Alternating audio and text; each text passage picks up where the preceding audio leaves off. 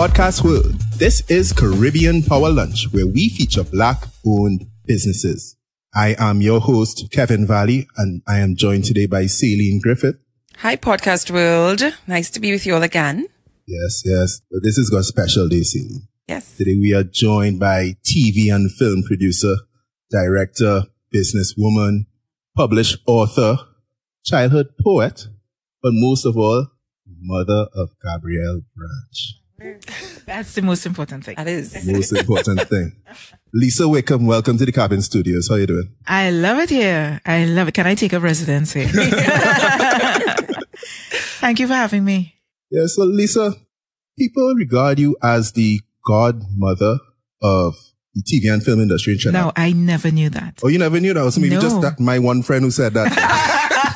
They did not share that with me. So you have a new title. Yes. So I've heard Iron Lady. I've heard Oprah of the Caribbean. I've never heard Godmother of film and TV. Yes. Oh, but that's even better than godmother. I got that one in Miami a few years ago during E-Zone, yes. But how do you feel about that? How do you feel about being regarded as the Oprah of the TV and film industry? What does that mean to you? Oprah of the Caribbean. Well, it comes with a lot of responsibility, but I also take it as a blessing, as an honor.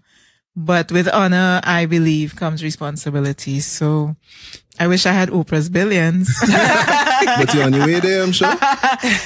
From your lips to God's ears, yes. All right. Oh, goodness. So, childhood poet. Mm-hmm. That's how you got your whole start into this, huh, sir? Yes, absolutely. At the age of 6, well, I started writing around the age of 6. My first poem was called Pretty Birds in the Trees. Okay. And Jermaine Eriche Mitchell, Auntie Jermaine, was the host of Rikki Tikki. Mm-hmm. To date, the only live children's show on our national television station, TTT. So I went on to read my poem on that show and continued as a cast member, a general cast member, until I was 13 years old when I was offered my own segment. Yeah. But Gabrielle beat you there because Gabrielle started off when she at the age of 5, yes. Well, you know, as they say, our children have to do better than we did. And she's like 10 times better than me, which is absolutely fine with me because she's my inspiration, really. Just how focused she is and, you know, talented and multi-talented, but just her level of focus. She's much more focused than I am. And you were at that age? Or? Than I am currently. No. Yes, she's absolutely very focused. Yeah, I always look at her and I'm like, wow, this child she's in a different space, honestly. I mean, yes, we have quite a few talented 20-year-olds and stuff like that. I mean, she's been doing her stuff since before that, but I really, really find that she's very focused and the kinds of things that she's doing. Yeah. And has done, you know. Yeah. Like, she produced her own children's show called the All Children Show at the age of 6 at the Little Carib Theatre in Trinidad and Tobago. She produced it and directed it, wrote the opening number with her friends, about 6 or 7 of them, 5, 6, 7-year-olds. And she told me my role was to bring pizza. Now she tells me she doesn't remember saying that, but that's what she said. Your role is to bring pizza, mommy, and to provide transport. And she literally produced it. Yeah. Mm-hmm. So that has to come from a place of a lot of support. Absolutely. Yes. Yes, she's driven by the support that because I think that I do believe that children need to be able to experiment. They need to be able to grow in their own space and to have a conversation with their parents about their own identity without feeling threatened. Correct. And I guess I allowed it, but I was also very stricter. I was considered the draconian parent in the group of parents. Yes, she wasn't allowed to party until 2 years ago? At the age of 18. She could have partied. Really? Yeah, that was me. That was my life too. That was my life too. But she could have partied, but to me, it had to be age appropriate parties. So I couldn't understand the 2 to 10 and the 10 to 4 parties before a certain age, you know? But no juve. Oh, no. No social media. Yes, but, you know, I think everything has its time. And for me, the nurturing years You want to provide the forum where the child can focus on their schoolwork, extracurricular activities, growing, travel, reading, so many things that help to build them into an international contributor, as opposed to someone who's just obsessed with party and clothes and fashion, which is fine. That's fine as well, because you have persons who contribute to the world as fashion designers and creatives. I understand that. But I think in addition to that, you want your child to be able to stand anywhere as an equal to anyone, anywhere in the world, and have international conversations, and to be able to experience life at a global level, even though they might have been born in Trinidad and Tobago, a little dot in the Caribbean. I love that. Think global and everything. Yeah. So Lisa, you wanted to be a psychologist growing up. You've done a lot of research. I do a little bit. I do a little bit. Yeah, no, but I also wanted to be a psychologist. Really? For a little while, yeah. And then when I applied to UE, they put me into banking and finance. I was like, they put you there. They put me there. Oh. I thought when they said you could go ahead and register for banking and finance, I thought I was getting a bank account.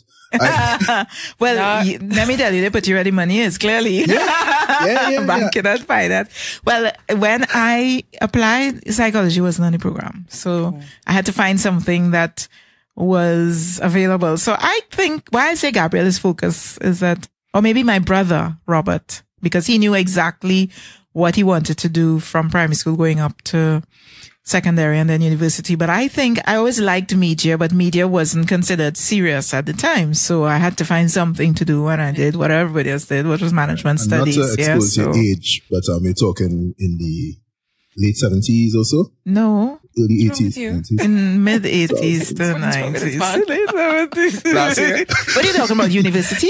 Yeah, I'm talking late 80s. Late 80s, okay. early 90s, yeah. Okay. But so you did your degree in management studies, but how were you able to transition? Back into the media sector. Yeah. I never left media. Oh. No, I so never. okay. Yeah, because after Rikki Tikki was Nescafe Party Time, which was like the American Idol, right. Or, Britain's Got Talent, that type of show of Trinidad and Tobago. That's the show that Hans was in, right? Eventually, yes. But Wendell Constantine and I were the first hosts for the first 4 years. And then, of course, a number of other presenters, Melanie Hudson and O'Brien Hayes. Melanie, of course, is now on the West End in London. And then Gael had, I did one episode, a special. Gael had a special for World AIDS Day, a number of live broadcasts, carnivals, live shows, into eventually the morning show, Dateline. So I was always on television. And then I decided that I needed to own my own shows. So I started to own E-Zone, which was in the noughties, like 2000 and so on. And I think up until 2008, I was in front of the camera, but at that point I started to get more involved in producing and directing. And by 2000, I was able to dovetail business and the creative, like the corporate and the creative, right? Gwendolyn Williams, who is a lecturer at the University of West Indies, was my lecturer at the time. She said, you have left brain and right brain, and you need to find something that allows you to bring both the left and the right side together. And that's what I do now, because as a producer and the owner of your own business, you have to really employ both sides, to make it as a successful entrepreneur, business person, but also as a very creative person. It's really balancing both sides. Yeah, that left brain, right brain is very interesting, because I'm wondering if that was your plan all along. So you always knew you wanted to get into media because psychology wasn't available, but you did management studies so that you could get that whole, I'm not sure which side of the brain business. No, it wasn't planned at all, It really wasn't planned. I knew I liked media. I know I liked stage and entertainment and that sort of thing, but I also knew that it wasn't considered, I was going against the grain. Right. Because, it was get a real job and what is this TV thing? And, But even now you hear people talking about it like that in Trinidad. And I'm like, this is something that is growing and it's very global. Yeah. So even if we do it in our small scale here, the kind of connections you make because of technology and access and that kind of thing, I really don't see why we are at this stage that we are at now in terms of media. Yeah. I really think we could be further ahead. We have grown because when I was on television, remember there was one TV station, right? No internet, no podcasts. Yes, right? yes. I mean, it was great. Everybody had to look at me. but now there's so many opportunities. People take a phone or they take a DSLR and they go out and shoot and they can publish themselves. They can distribute themselves on YouTube, Facebook, and so on. And they can make millions literally producing themselves. They don't have to wait on traditional media for that. And you also have legitimate schools, the university, the colleges and so on in Trinidad and Tobago and around the world that allows you, and online programs. People watch YouTube videos and they can train up themselves. So it really is a case from 0 to 100. Correct. But what happens though is that the industry itself now, many players, prices have fallen. It's a completely different kettle of fish when you're talking about survivability in an industry that is there's so much clutter and so much activity happening. Correct. So how were you able to transition from talent/employee to owner of eZone? Well, I observed Oprah Winfrey and I realized that she was owning her content. And so I decided to pattern myself off of that and create content that I owned, I shopped, I developed and so on. So while I was still a presenter on the state TV, on the morning show, I developed eZone, which was funded by my money. So which meant I was the executive producer. So I owned it. And it just grew from strength to strength, because sometimes when you do it, it happens through serendipity. So it wasn't planned. It wasn't strategic for me to sit down and say, well, I'm going to do this. I just knew there was a natural transition, and I knew that if I paid for it, I owned it. And then it also meant though that I was responsible for crew, for the cost of the crew, for the travel. So, and obviously I didn't have that kind of money, all of that money to fund it. So I had to find creative ways. And again, it was a first. It was the first time, the first type of show of its kind in the Caribbean. Previous to that, you had news programs traveling to bring content and entertainment to the various islands. I think it was Caribscope at the time. But with eZone, we literally transformed the way entertainment was programmed, shot, edited, and distributed throughout the entire region. And the region started to see each other, see themselves. So we started to showcase the bands of Antigua, of Dominica, the festivals around the Caribbean. Intra-Caribbean tourism really started to grow because of the way eZone, which was showing in 22 Caribbean countries and on BET in the US and BTG, was showcasing the Caribbean. And we heard people saying, wow, I didn't know Antigua had this. I didn't know St. Vincent had this. I am going to crop over. I'm going to start going to World Creole Music Festival in Dominica. Who is WCK? Karimi, these bands. So yes, with that now, I was able with that platform to introduce product placement, product integration into programming in Trinidad and Tobago and then throughout the Caribbean, because I see it happening now and people do it now as a matter of course. But at that time, the airlines, the transport, the hotels, they were happy to be able to do these barters to get their product out. And we were happy, of course, because we didn't have to put out cash. It was a lovely union, and it facilitated the growth of eZone for 8 years. Yeah. Pioneering and trailblazing. So I would say, with pioneering and trailblazing, you get a lot of bumps along the road. That story you told just now sounds real good. I want to hear about some of the bumps. Well, eZone, the bumps, I still consider eZone the golden years.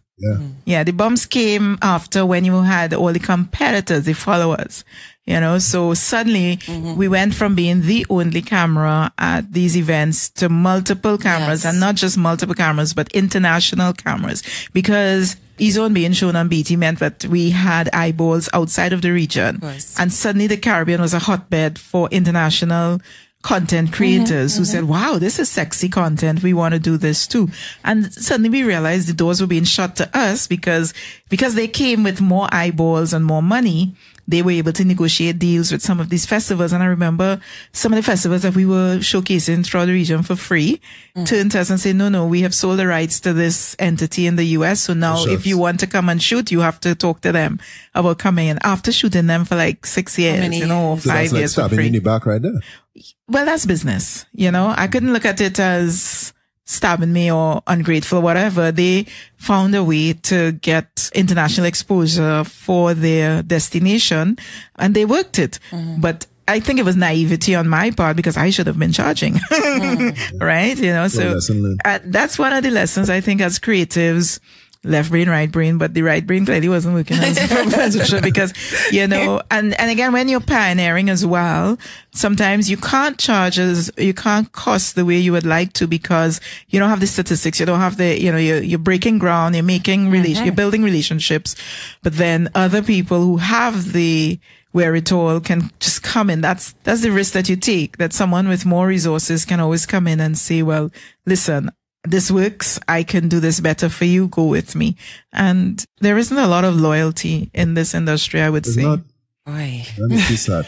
Well, there is loyalty among teams. So if you notice, you would find certain directors will work with certain actors, with certain director of photography and so on, producers and so on. So yes, in a sense, there is in that.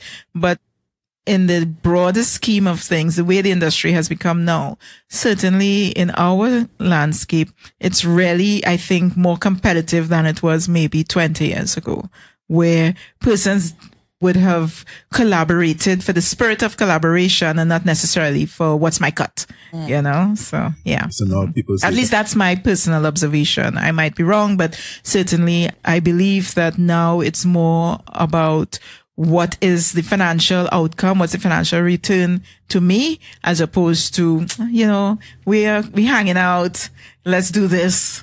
And maybe perhaps it makes sense because the industry is growing and it's now becoming something that people can earn money from. But I think there needs to be a healthy balance between the two. So people see it as a zero-sum game. They don't think that everybody could win together. I think everyone can win together. And that's why you're the godmother. That's why, that's why you're Oprah. Oh, thank you, Kevin. I'll take a drink of Coca-Cola to that. Yeah, Coca-Cola. Wait. So why did E-Zone have to end though? It ended in mid 2009, right? So somewhere around there, because I started to transition into films. Right. Well, to be honest, yeah, I think that's the main thing. I started to get more into music videos and films. I was doing music videos before alongside E-Zone. One thing led to another. So E-Zone led to BET, which gave more of an international platform, led to the MTV UK program Tribes, again, more international platforms. So then the music videos started to come, and in terms of revolutionizing how television was done, music videos were our calling card at the time because, you know, your name goes on it. Yeah. And essentially Home Again, which came in 2011. Yes. Oh, and then I think also transitioning into like live productions through the BET connections, you know, sort of bringing some of that international production level to live shows. Woo. Cause I always smile when I see, can I say Tribe? I really love how Dean Akin does, you know, with the lighting and so on. But if we rewind time, the very first lighting extravaganza really was the Cut Music Awards of 2007 and 2008 when we had to import the lights because we didn't have that type of versatube and versatiles and the amount of moving heads at the venue at the time.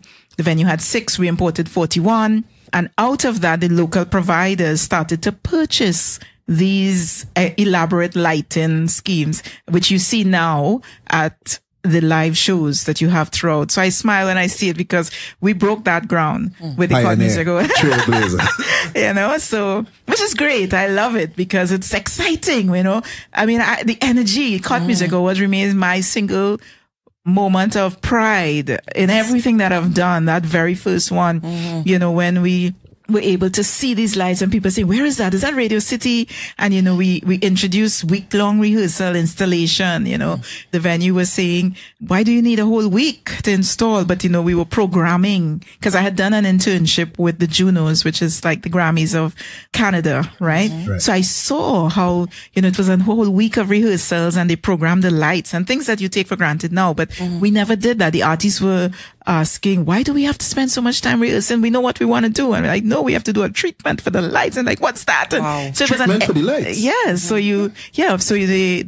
our lighting designer who at the time worked with the VMAs and with the Grammys and with the Olympics and so on, he flew in and we met him through BT, and he was saying, Lisa, I need to know what people are going to be doing on stage so that we could do the treatment for the lights and know we program the lights, Internationally, that's the norm. Yeah. But for us here, you run up on a stage, you wave a flag, and and that's your performance. But one or two of the artists got it. And if you look back at the footage, you will see where, you have lights changing. You have a whole choir on stage. The local audience has no idea that you have this whole choir on stage until the lights lift up and you see a different level of lighting, and to reveal that the choir was there all the time, but it was on blackout.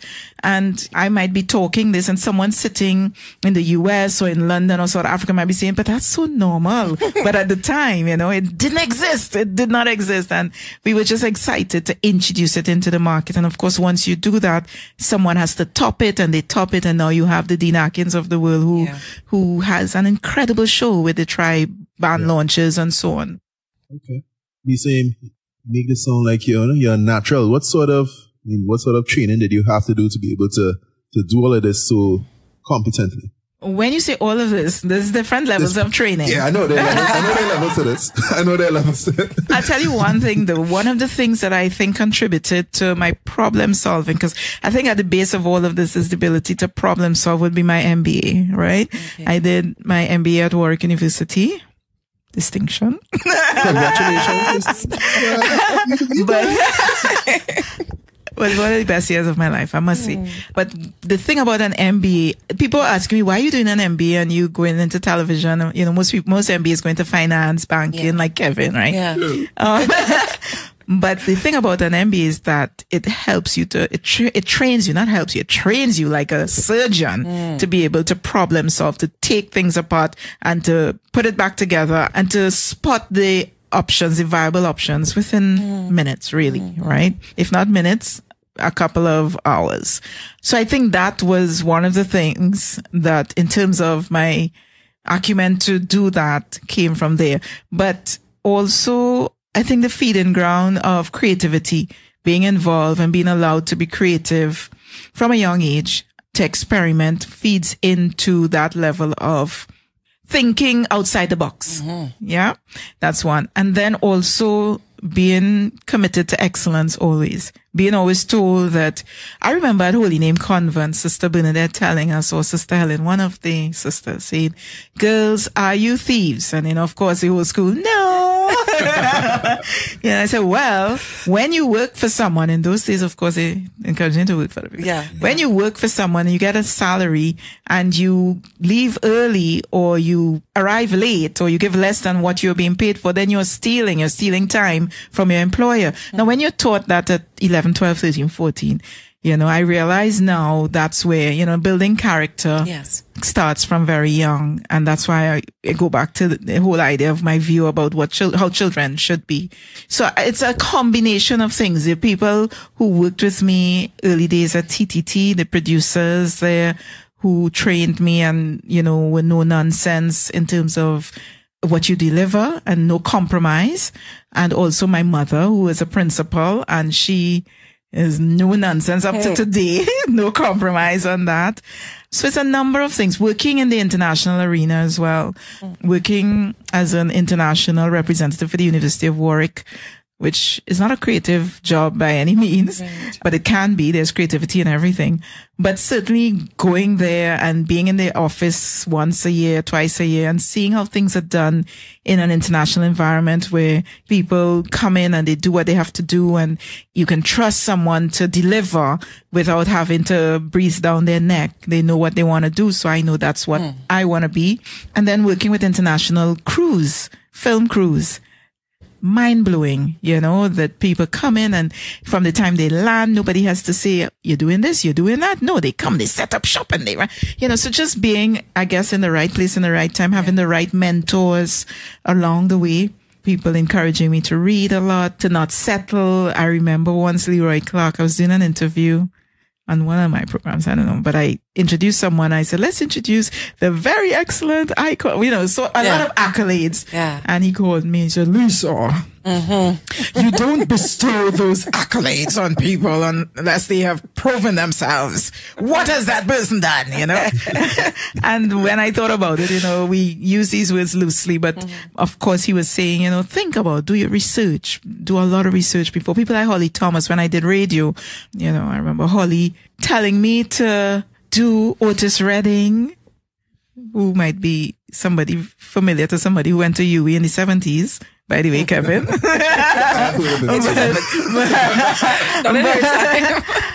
at that time, this was in the mid to late 90s on radio. And he wanted me to play Otis Redding on Carnival Monday and Tuesday. And I said, are you insane? He said, trust me, I know what I'm doing. I said, I don't even know what that is. He said, well, go and research. Exactly. Go and find out who it is. And I had to go and pull up a whole repertoire with Otis Redding, Percy Sledge. She said nobody passed the 70s. Right? It was a hit because obviously everybody playing soca music. Yeah. And this was an alternative for persons who weren't into carnival. And it taught me the power of research and about going outside your comfort zone. And, so I think it's a combination of people, places, traveling. Oh, how could I forget? My mother, she never gave us like spending money and that kind of thing. But we were traveling. I was traveling from the age of 3. So being exposed to international environments, different people, different cultures, being culture sensitive, having respect for people older than I am. Right. So I never had the issue of ageism because I was always taught that your elders always had something to teach you. So I spent a lot of time with growing up with persons much, much older than I was and learning from them. I think all of that contributed to... All this travel, you learn any foreign languages and stuff? Oui, je parle français un peu. Spreekt je Duits? Ein bisschen.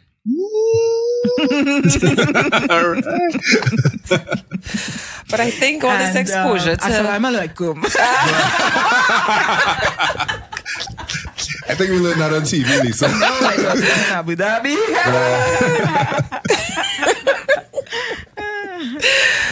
Oh gosh, but as I was saying just now, I think all the exposure to the international stage from the age of 3, because I'm listening to you talking about the kinds of products that you put out, and I'm always in awe because I'm like, how did she think about these things, really? And I mean, for what we have to work with here, yes, you do your research and that kind of thing, but the quality that we experience and we have been experiencing since E-Zone up till now, it's like, it's always at that level. So I'm like, I think. But it was before that. Because I remember on Dateline, I always look at the international, what I consider to be the top, whatever is the best in the world. That's what I look at, right? And I couldn't understand why we couldn't have graphics at the time that looked, but I guess it was the technical side, which I didn't understand. Right.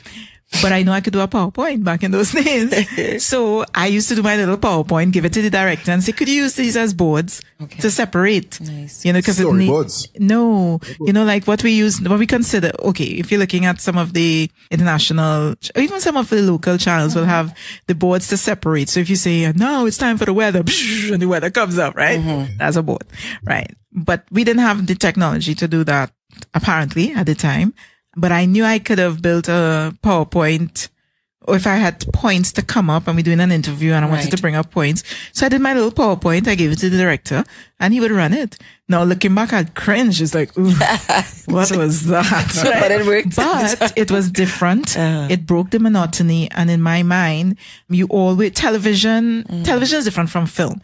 Live television, which is what I'm doing now, is also different from news, current affairs. Different genres come with different things. And if you're doing like a magazine style program, you want to be out there. You want to be interesting. You want to have some level of dynamism, right?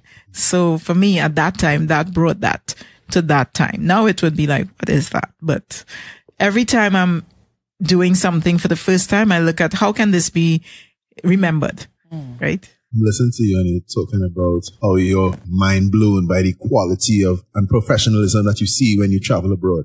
Yeah. How do we get to that level locally and regionally? Would you like to ask me an easier question? One step at a time. Yeah, one step at a time. I think once you have people in the industry, and by Well, first of all, let me say that I cannot say that I would never take credit and say that I did this all alone. Nobody can do. I don't believe in self-made anybody. I don't think you can have a self-made millionaire, a self-made this. No one is self-made because you need somebody to help you do something, right?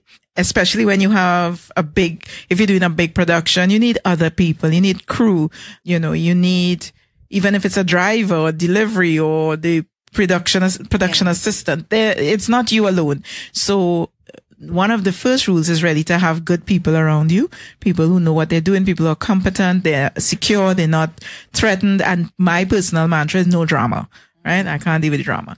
So that's one. And then two, there are a number of competent people. We have people who can deliver excellence. I'm not the only one.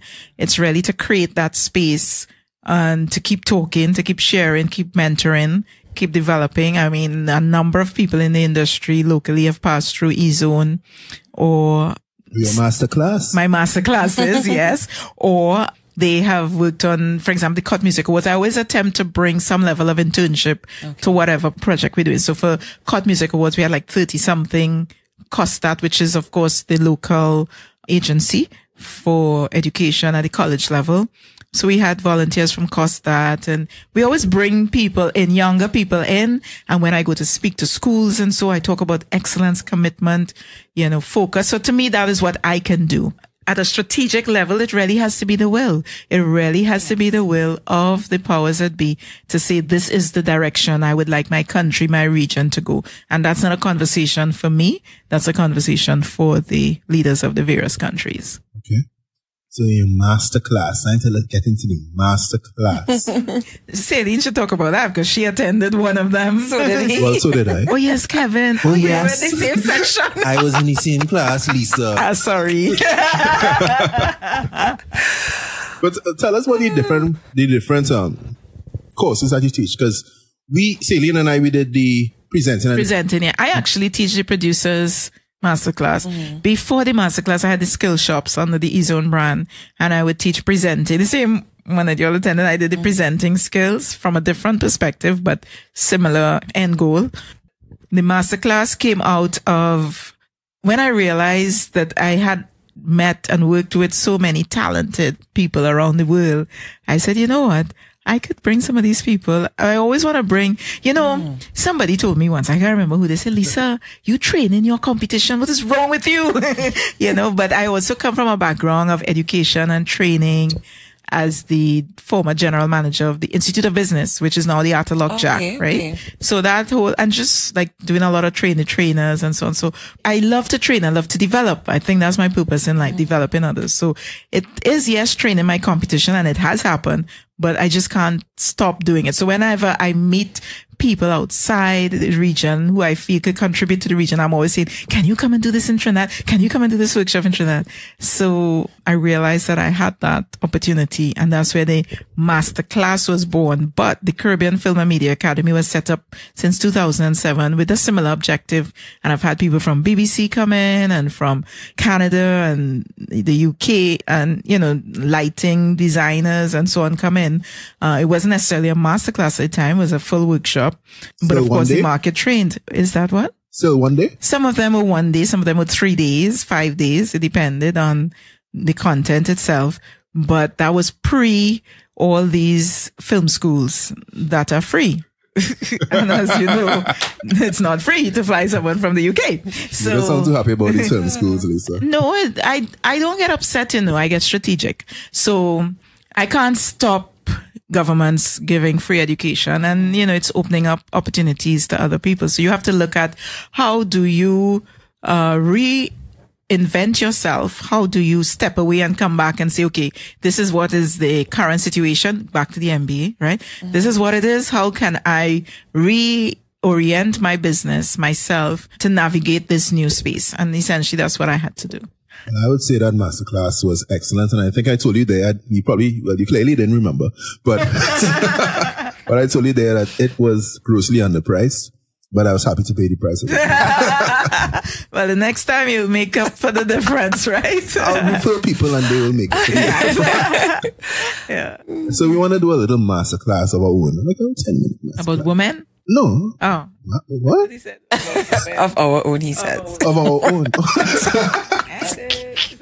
So we want to walk through let's do film production. We want to walk through the film production process. Yeah. Right? So just from we were discussing before we start recording if there's 7 stages or 3 stages, but let's break it down to 3 stages, right? So the pre-production stage, I guess the planning stage, and then the production stage and the post-production stages. Walk us through. Well, I'll tell you my stages because people have different stages, but they all come up to the same thing. So for me, the first thing I want to see is a good script. So someone might come with a concept. They may come with a treatment in their head. They have an idea. This is what I want to make this movie about. For me, that's early days. What's a treatment, sir? A treatment is maybe 2 paragraphs of what... Are you letting a masterclass for free here, right here now, Kevin? He says a 10-minute masterclass.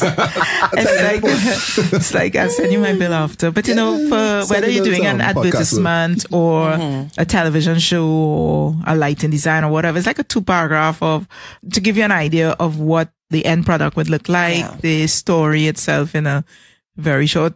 It's more than a concept, but similar to a concept. So they come with that. But that's like the germ, or maybe just the idea they may have. I have an idea for this. This is the character, whatever. But then you have to build out that story into a script or a screenplay.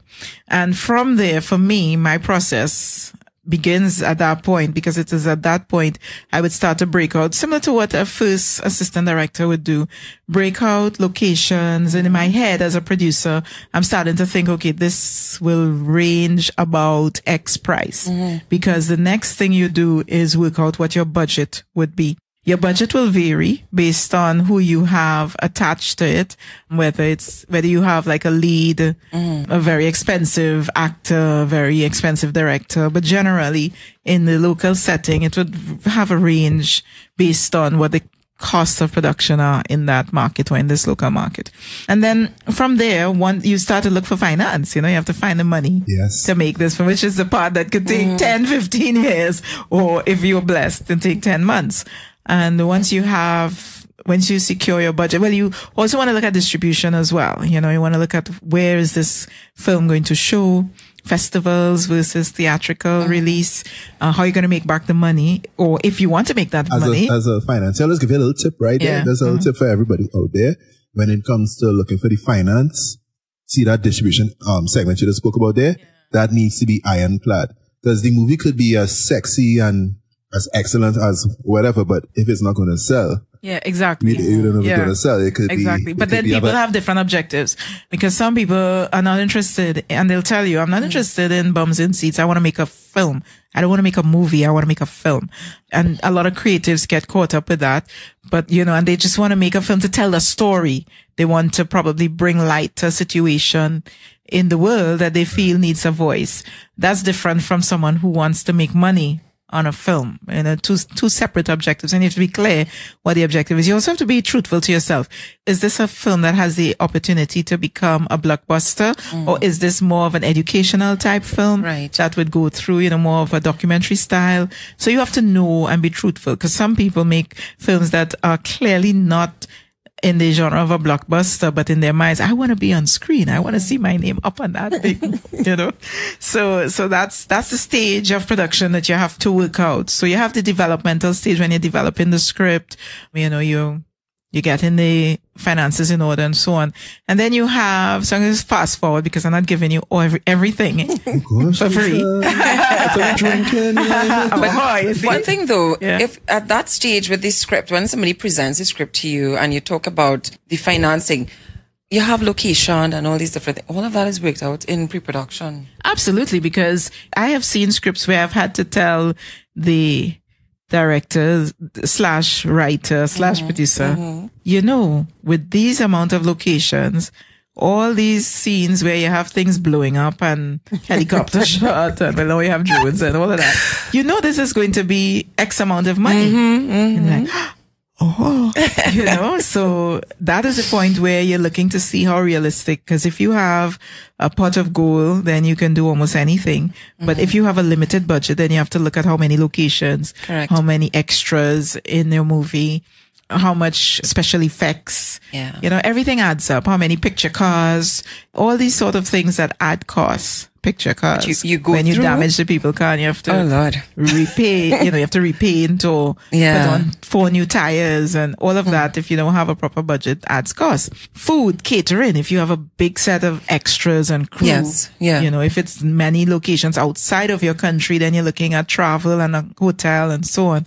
So different currencies, the exchange, losing on the exchange, all those things go into considering a film. And then, of course, you have the actual production when you do principal photography and you go into the shooting. Yes. And that has its own dynamic. And then post-production, which is, the editing and the color correction and the audio and these clearances, which should happen actually during or before. Well, right? So, and this is why I need a very big team to work with, because they will specialize in, and you want to work with the best, obviously. Yeah, that's the ideal. But the reality is that when you're an independent producer, director, sometimes you have a very small team because you just can't afford it. Yeah. And you have persons doubling up and tripling up in roles as independent producers. But if you're working with, and even an independent producer working with a small budget, because you can be an independent producer working with a budget that's very affordable, especially in our market. And then you come, like if you're a studio, True. because here is a different situation. So somebody may have 100,000 US to spend here, but someone comes with 1.5 million US and then it becomes a different type of production where you can have people specializing along lines and keys and assistant keys and that kind of thing. So, and Trinidad is very attractive for filmmaking because of the rebate that exists. Yes. We have the 35% on production with a 20% lift for over 1 million US spend. So you could end up with 55% at some point. And it's a cash rebate. At some point. No, when I say that, I mean that I don't want to give the impression that if you spend $1 million, you'll get back 55% of the entire million. You get back 35% on everything except crew, and then you get a 20% lift on crew. Yeah. So it's only that part you get 55% on. Yeah, I was saying in terms of how long it actually takes. Well, Home Again was a brilliant experience. We got it back in 6 weeks. Lisa, you have links? No, it was one of the early ones and it worked. Okay. And the rebate can work. Yeah. Without links, the rebate can work. Again, it comes down to the will. Yeah. So the executive producer, that person, is like the CEO, is she or she? Mainly the financier. Chief financial officer. Well, not even the chief financial officer. The executive producer is the person who either pays for or finds the money for the film. Okay. Yeah. And sometimes never even come on set.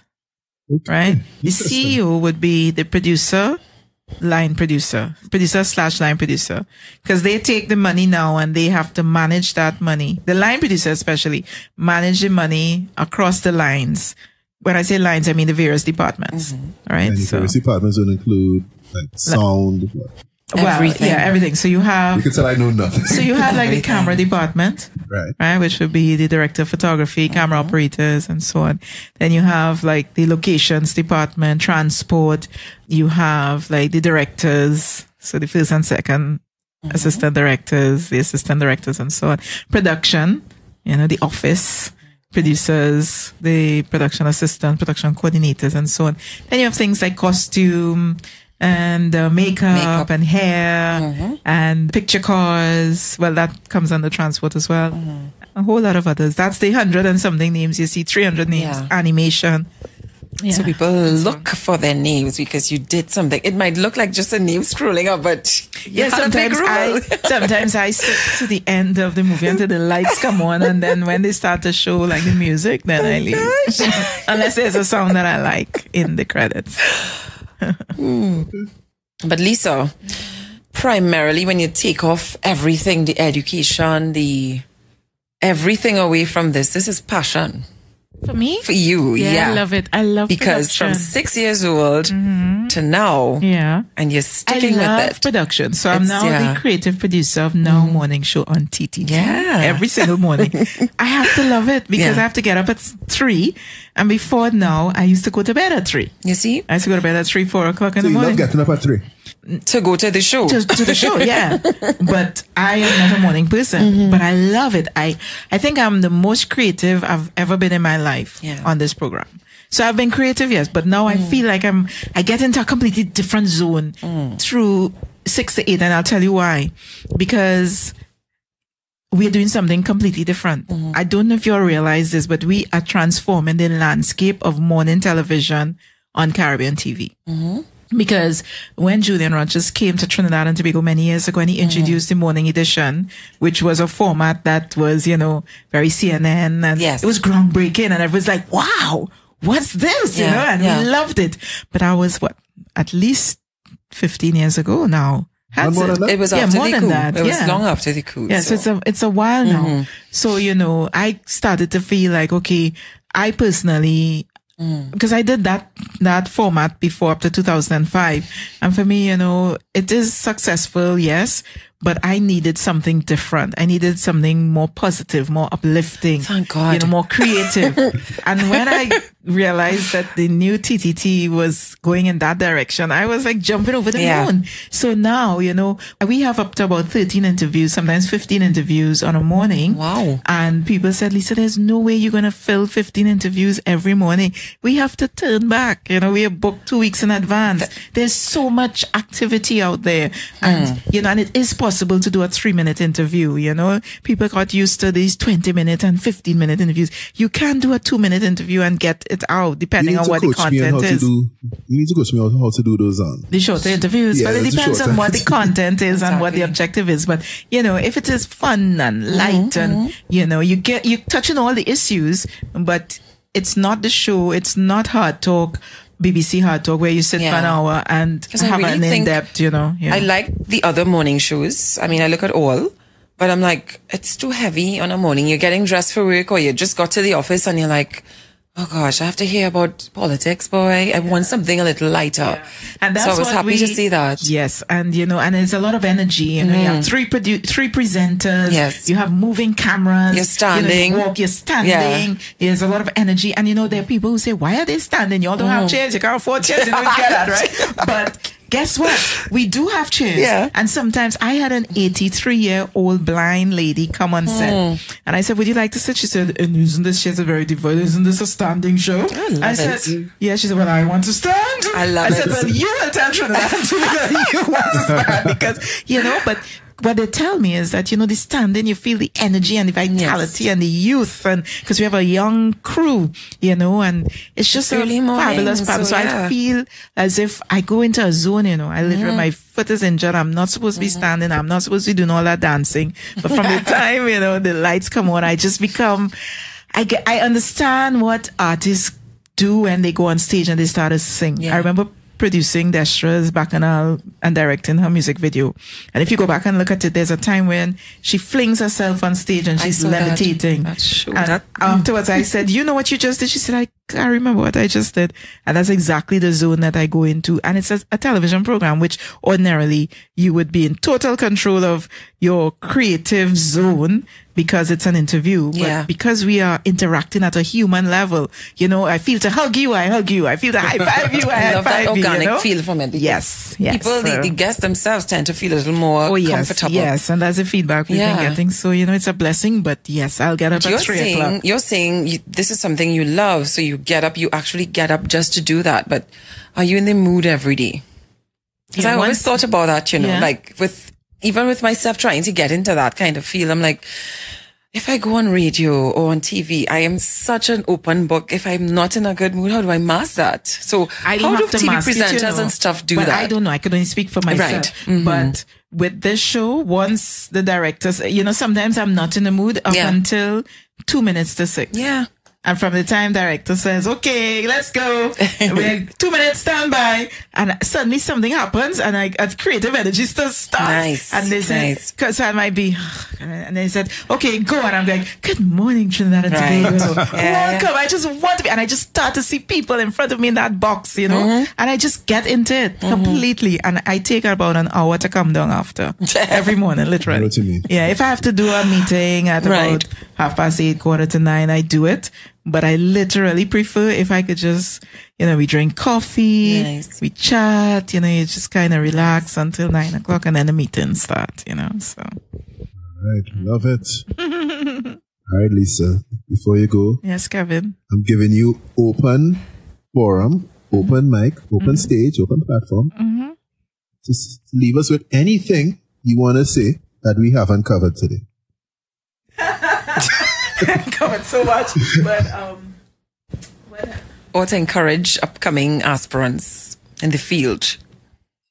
Well, I think it's important to reinvent yourself, your brand, your product to be relevant, to stay alive in this new world order, and also to be true to yourself in terms of what you're putting out there. So many people, as you say, they wear that mask. I see it all the time. And I wore that mask up until Soca Monarch of a particular year. I can't remember the year. I was staying with Alice and Hennessy.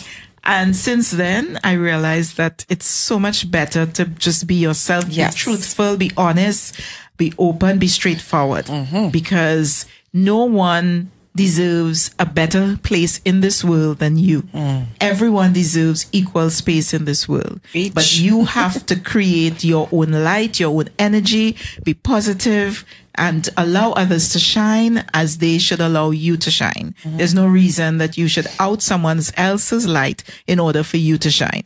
You bring light to the rest of the world and it will fall on yourself. And once you live by that, I believe that you'll continue to be successful, continue to be positive, continue to speak your future into existence, and remember to pray always. My mantra, another one, is work hard, play harder, pray hardest. That's right. You know what, Lisa?